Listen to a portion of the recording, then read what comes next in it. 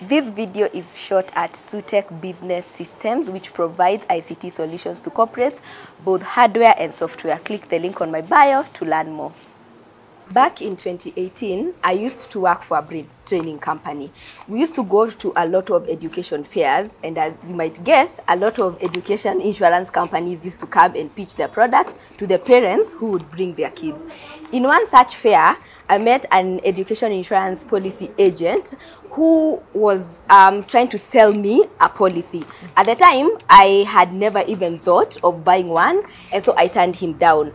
But like they always do, he actually forced me to give him my name, my phone number, and my email address so that he could contact me later when I'm in a financial position to buy the education policy. True to his word, he would call me every 3 months to check whether I'm in a financial position to sign up for one. And he did that for 2 years. Eventually, because I always turned him down, he gave up. Or so I thought. What happened is that last year in 2022, he actually sent me a WhatsApp message. And the WhatsApp message read, "Hi Agatha, I'm sure right now you're either married, have a kid, or expecting one. We have a new education insurance policy that I would like to introduce to you. Do let me know when I can call you." I was so offended. I will not even lie. I was so offended, and the first thing I thought was that, is that how you're supposed to pitch a product? Is that supposed to be a sales pitch that actually converts into a client? That is why we are having this conversation today. So today, this is actually going to be both a rant and a session that will teach you how to actually plan, to actually choose an education plan for your children. And who better to take us through this session than Mnyindo herself, who is a lifestyle protection specialist. Marianne, thank you for joining us. Thank you, Agatha. Now you can introduce yourself. Karibu sana. Okay, asante sana. My name is Mnyindo Tairo, and I'm the founder and personal risk specialist at Lerisk Africa. And I also call myself a lifestyle protection specialist. So what we do, we help families and individuals, even businesses, protect their wealth and their lifestyles, because remember, life comes in seasons. So we need to make sure that in every stage in life that your wealth and your investments are also protected. And we also have an agency where we do help clients implement these the advisory it is that we give them through different policies. Yeah. Okay, karibu sana. Asante, Agatha. As always, my name is Agatha from the Wealth Tribe, and this is where we learn how to build wealth together. Welcome to another episode of Wealth Wednesdays, and if you're new here, welcome to the Wealth Tribe. And now, Marianne, let's have this conversation. An education insurance policy is a very common policy among parents, among aspiring parents, among guardians, among even people like me who don't have children, but I have nephews and nieces. Like one of the things I dream of is being able to support my nephews and nieces throughout their education. So even I, without a child, I can actually sign up for an education insurance policy. It's very common. Yes, it is very common. Let's start with defining what is an education insurance policy. Okay, so first of all, you are very right, Agatha. When it comes to education, it's a very big aspect, especially when it comes to overall financial planning, and especially family setup. So an education policy is actually an endowment policy. I'm sure you've heard of endowment policies. So these are life insurance policies with a savings element. So you can think about it as a protected savings of some sort. So this policy pays out in the case of maturity. So let's say, for example, you've picked a specific term, your kid is going to school in 15 years, and yes, if you've survived that term, at the 15th year, which they call that maturity, is when you get paid. Or the other time there is a payout is in the case maybe there is a death, disability, or a critical illness. So it does give both elements of the savings and the protection. Oh, that's a beautiful way of explaining it, and that's why then they always describe education insurance policies as unit linked, in that it has two aspects, the protection and the savings aspect. Would you like to explain more on how people pick up what an education plan is? What generally is an education plan? Okay, so an education plan is a plan that is around your kids' education. So remember, your kids' education is going to span over a period of time. From the time your children are born, let's just say most probably your child will start going to school from the age of 3 or 4, that is like kindergarten, all the way to tertiary. So if you're going to have an education plan, you have to put into consideration that period of time. So what exactly does a good education plan entail? Yeah. So first of all, a good education plan will help you get to your goal, or as close to your goal as possible. So first of all, you have to have the bigger picture. What exactly it is that you're trying to achieve? Very important. Yeah. Have the end in mind. Have the end in mind. Yes. Yeah. So the other thing is that a good education plan has to take care of the what if.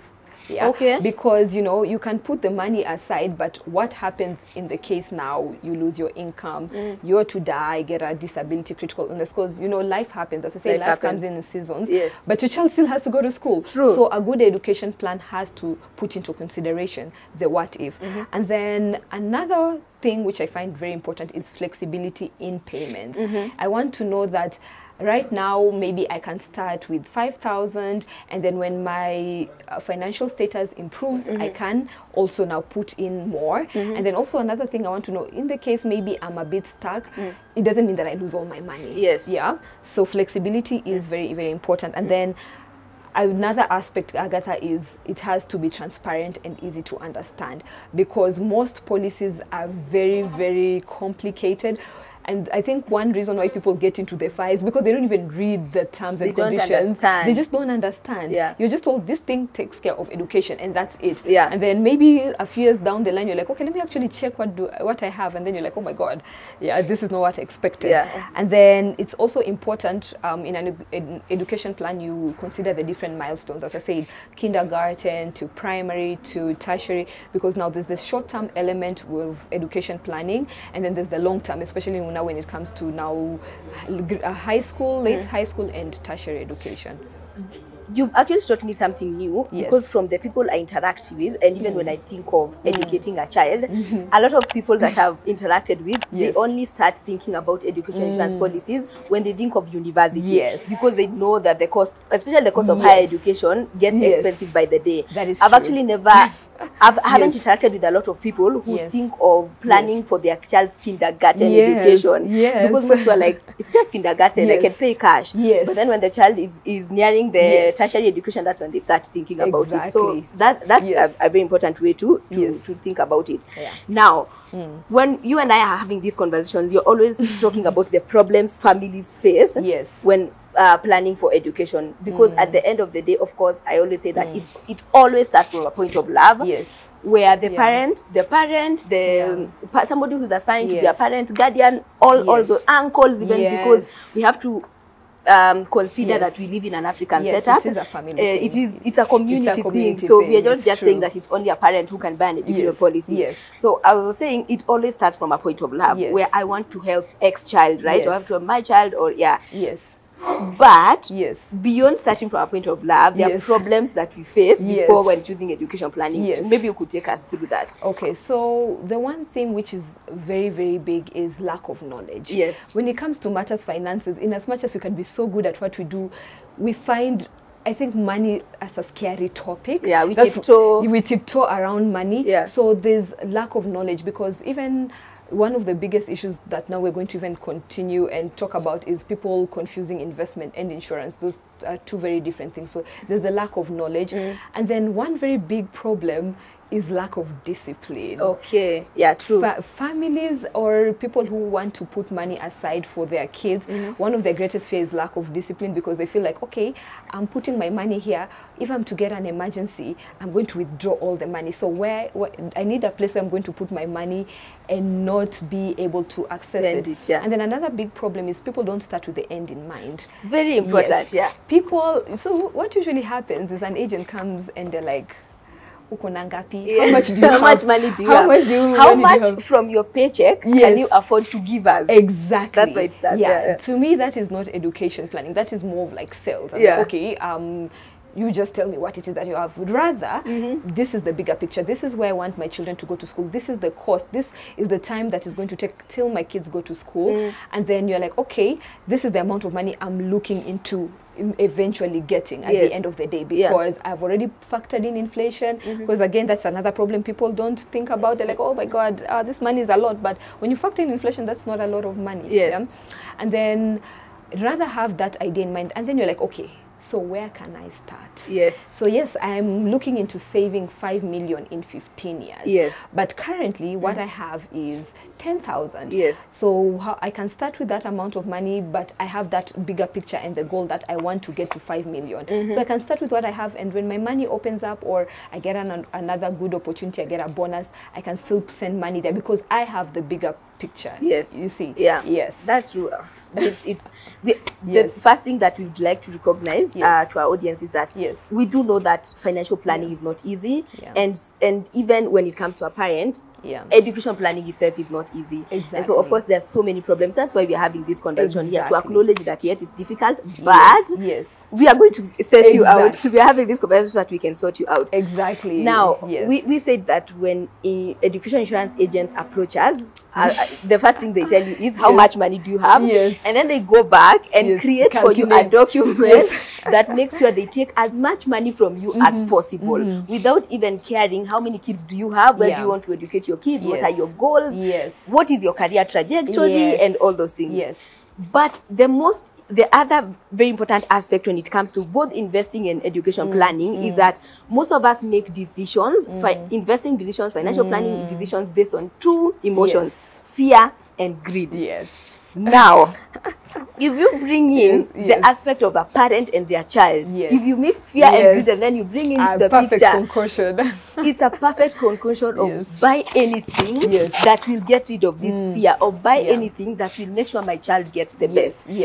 But the problem with us making our financial decisions based on fear and greed is that these agents take advantage of us. This is literally the two emotions. Those are the two emotions that they bank on when they are selling us these policies. Now, let's talk about the lies, because there are so many. Oh my God.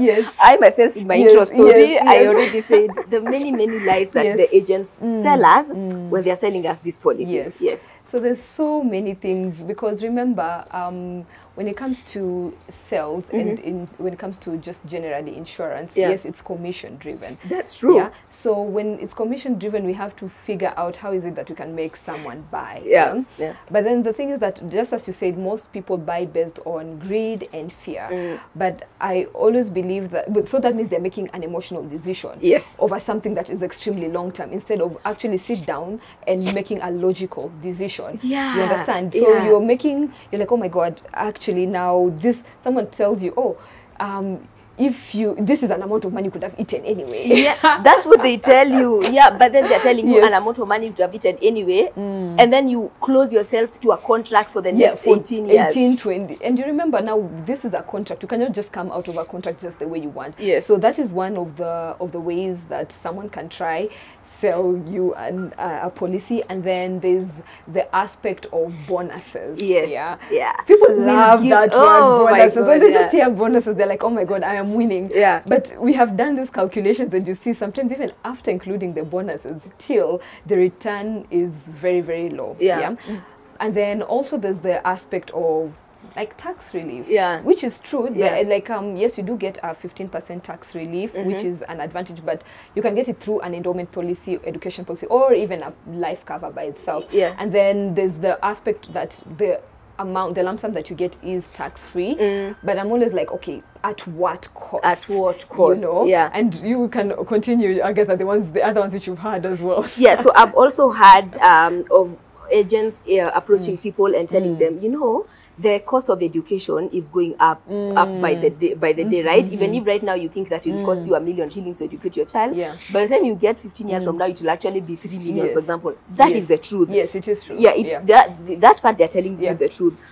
But even if the cost of education is going to go up, it doesn't mean that now you should buy these policies, right? Without now like putting all these other things into consideration. And then the increasing cost of living, that's married to the increasing cost of education. So, of course, everyday life gets more expensive because of the aspect of inflation, and therefore when you're planning for your child's education, you should factor in that. And that's exactly why you should hire a financial planner or an insurance agent, and maybe an insurance agent who is pro you, right? Not pro the company they've been hired to, so they can do for you the math and factor in inflation to make sure that you fully protect your child. Because it's very, very important, as you said, Agatha, because as we say, people just come and push you a product. That's what happens actually. It's been the sales method for the longest time. So get someone who you can sit down and actually have a consultation where someone asks you more about your kids, because this one size fits all. I've met people who have terms which don't even make sense. Your kid is going to school in 15 years, you have a 10-year term. It's not making sense. So you have to come from a consultative angle where we have a conversation. What are your family dynamics? Okay, what are your investments, current investments? Do you have any sort of protection? So that now, even as we're coming up with a plan, we're coming up with a plan from a place of knowledge. And then this person will work with you throughout the whole journey. We're like, okay, so this is the level we're in. My money has opened up. This is now where it is we can put our money. This is how we can go about this whole situation. What you're saying, we have a difference between an agent who sells you a product and disappears and moves to another company and lives their life, they get their commission and disappears. There's that type of agent. Then there's another type of agent who sits with you, understands your family dynamics, how many kids you have, how many kids you're planning to have, and then walks with you throughout the journey. So it means that even 5 years from now, you can call them and tell them, hey, I just had a new child.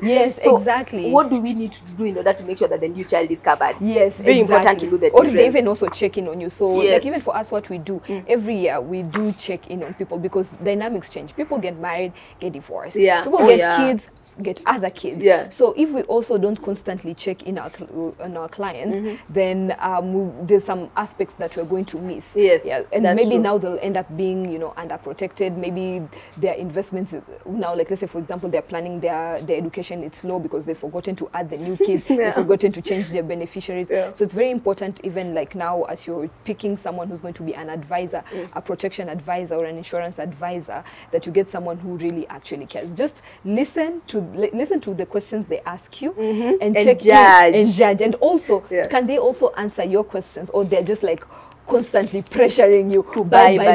Because most people actually buy because of the agent. They just want to get someone off their back. Then 3 years down the line, you're like, oh my God, I did not expect this. This is not what I wanted. So it's important to be able to say no, or do a bit more research. If you're not comfortable, maybe with this one, you can always now interview other agents to see who you actually go with, who you're comfortable with. If you ever feel that somebody is pushing something down your throat, an addiction insurance policy, an investment, take a step back and ask yourself, why?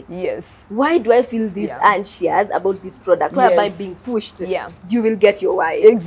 I would like you to talk about this lie that we are sold. What will happen to your kids when you die?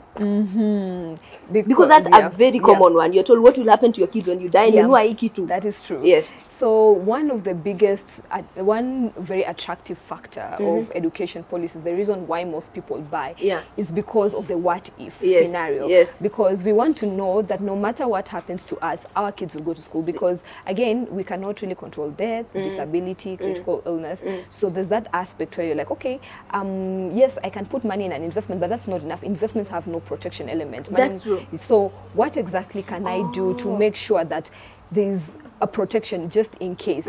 So let me give you an example, Agatha. Like in mortgages, you take a mortgage maybe for the next 15-20 years. So when you get a mortgage from a bank, they say, okay, you can get mortgage protection. So in the case of a death, a disability, critical illness, your people will still be able to get their house. So even with education, even as you're planning that investment or putting aside this amount of money, you can take out a term life policy, which is extremely affordable, to be able to protect your investment for that period of time. So you can be like, okay, I want to get to maybe 5 million in the next 15 years. So you can take out a policy that is going to be protecting that 5 million shillings. So in the case of a death, that 5 million that is going to be paid, that will enter into the education pot. Okay. So it means even after those 15 years, your child can still go to school. Yeah. So it can also take care in the case of a critical illness or a disability. So everything is just how you choose to plan it. Yeah. Yes. Yes. So don't buy into fear. Yeah. There's always a way around There's always it. Yeah. a way around it. And well, let's talk Even though about education policies have a term life. People are like, oh, you know, I don't want to buy a term life, but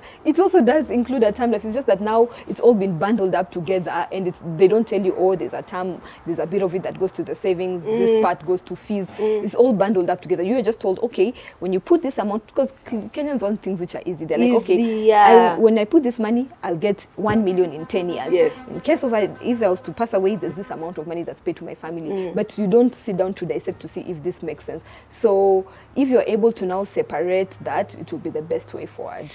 And now let's talk about the lie. What if you spend the money?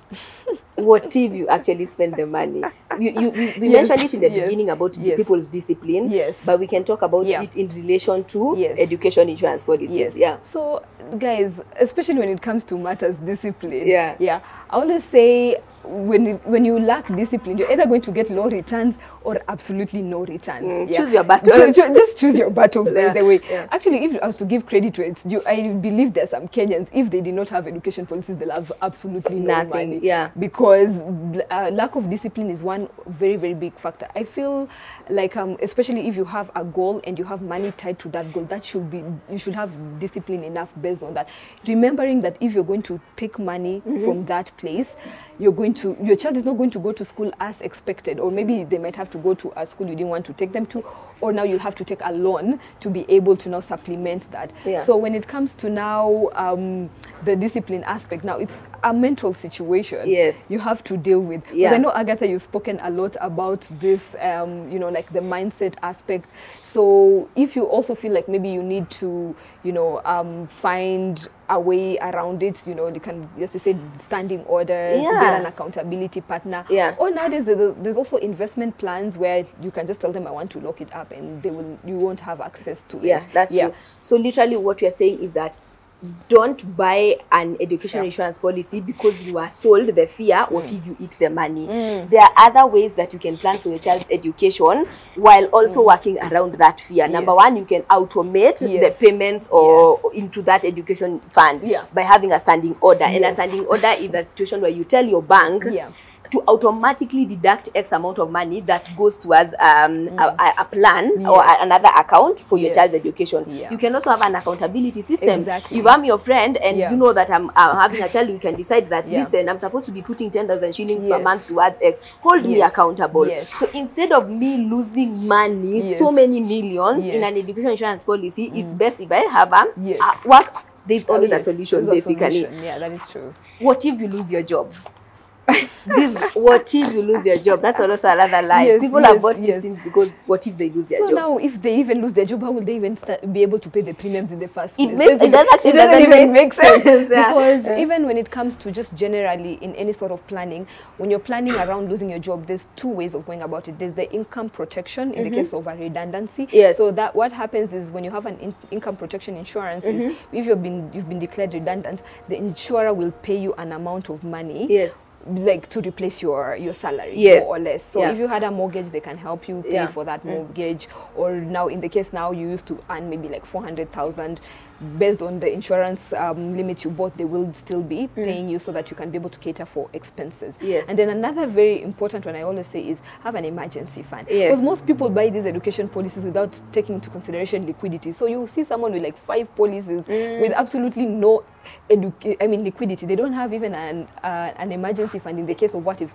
Because now with an emergency fund, you can include the cost within the plan, your emergency fund. So in case you lose your job, that is it doesn't make sense. So again, that fear of what if you lose a job is not concrete enough for you to take up these policies. There is always a way to work around what if you lose a job. Like she said, you can have an income protection plan.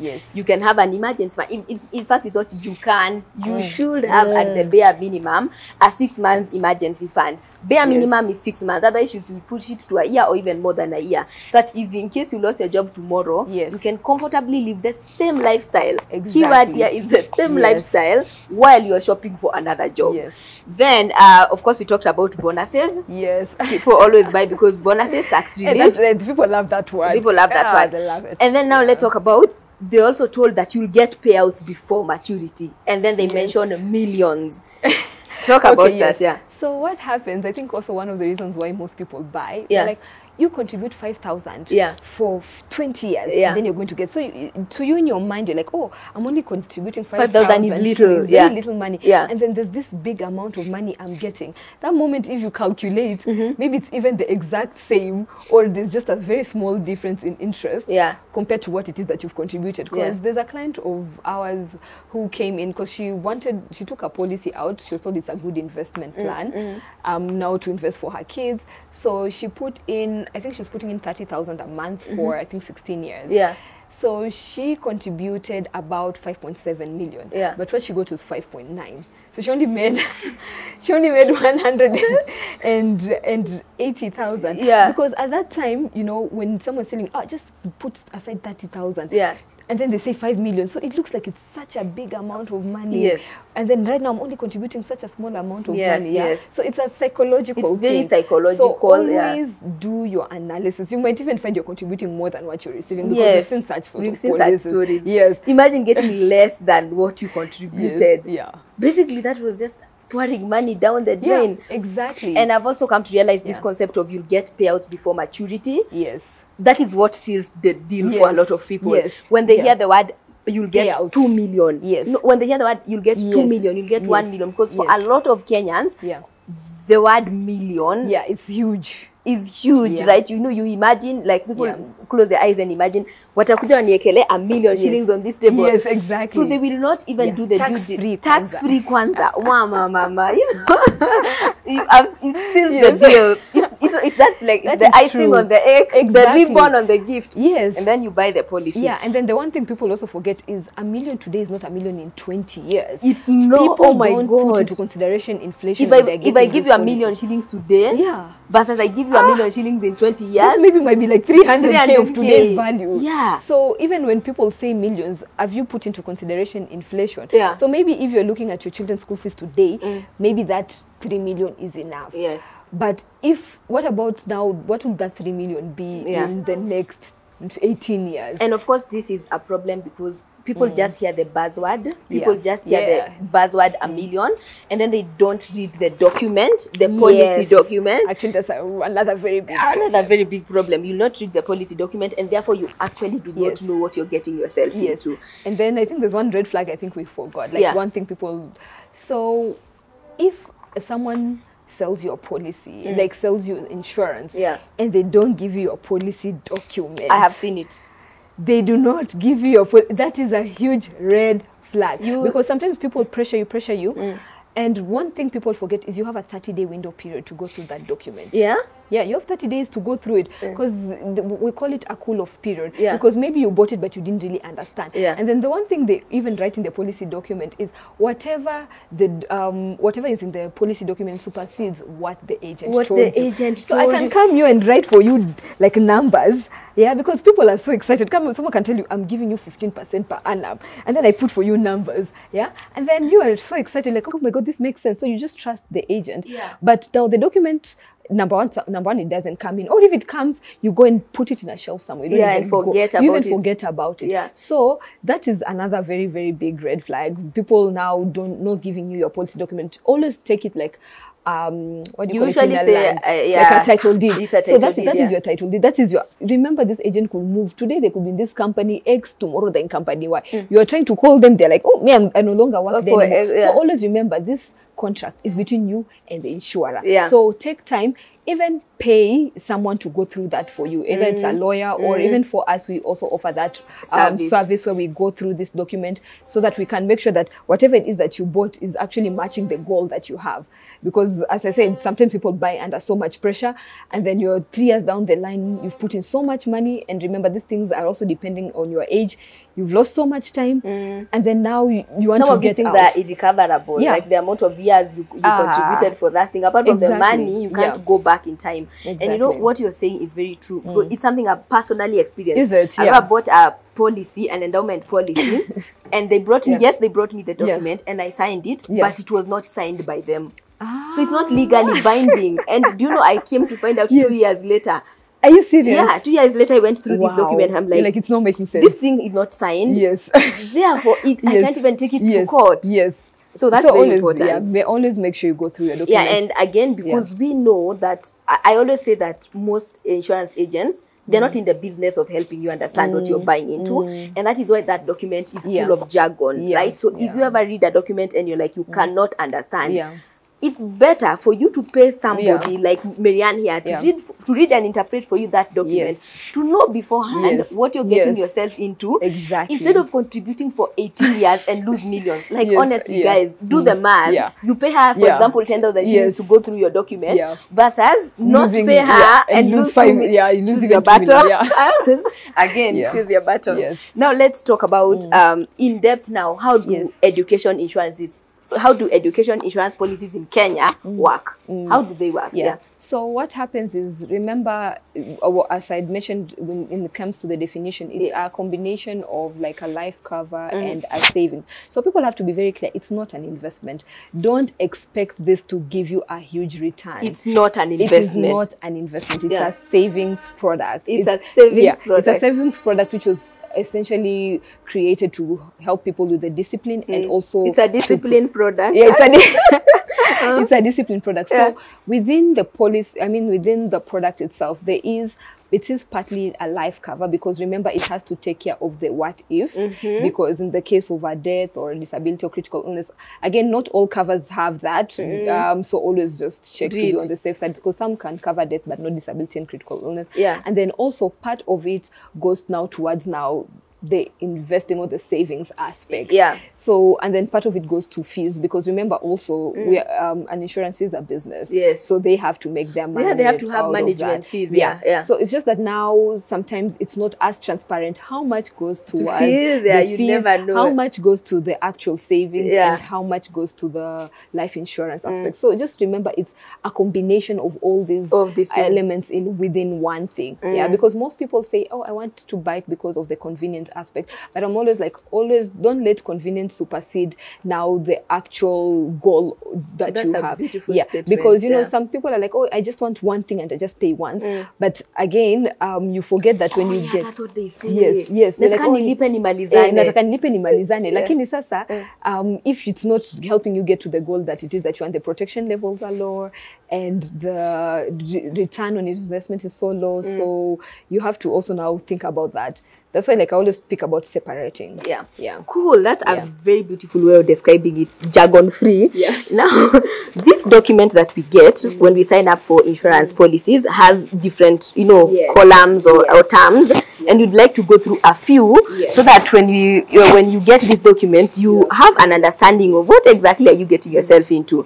So, what is the grace period? So grace period is, like you're putting aside a premium every month. Yes, yeah. And then let's say, for example, you are late in paying the premium. So within that grace, usually like about 30 days. So within that grace period, even if you've not paid the premium and something was to happen, there can be a payout. Okay. So it's a time that they give you like a bit of like about 30 days to now go and find that money and come and put it back in. Okay. So they give you like a bit of a timeout where you're still protected within that grace period, within that time. But at the same time now, like, you can go and find the money to come and pay. Yeah. And is this the same, is grace period does the grace period also describe that period of time when you given the documents before you sign them? The 30 days time you give. That now is a cool off period. Oh, that's a cool off period. So cool off period. Grace period is now you've been paying the premiums, and then like okay, you've not paid the premium on the day you're supposed to pay. Then they give you like 30 days extra to go to pay, and but you're still in the policy. You're still within the policy.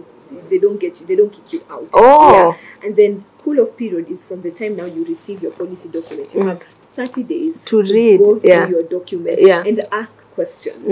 And within that 30-day period, so if you have a policy and it's been 30 days, within the 30 days and you're not sure, it's good, yes, to go and get it analyzed. Or if you read it and you're like, oh my God, this thing is not what I bought. Yes, what the agent told you is not what is in the policy document. You can actually cancel. And they can return your premium, maybe less the fee if maybe you had to do medicals or something, but they can get your premium back. So notice, like, you rather lose that one compared to an accumulative million. Yeah, it's actually your legal right. Yeah, it's your legal right. Yeah, you can cancel it within that first 30 days. Okay, minimum sum assured. So the sum assured is now the amount of money that someone gets now in the case of now, let's say, a death. Okay. Yeah. So usually now different policies are different. So some people are like, oh, okay, your sum assured is $1 million. So in the case someone was to pass away within that policy period, like the term, if it was 15 years, someone was to pass away, like say in year 7, they get a bit of money, like, which is now the sum assured, the life insurance element. Yeah. So what usually education people say, like, okay, we'll give you this amount of money,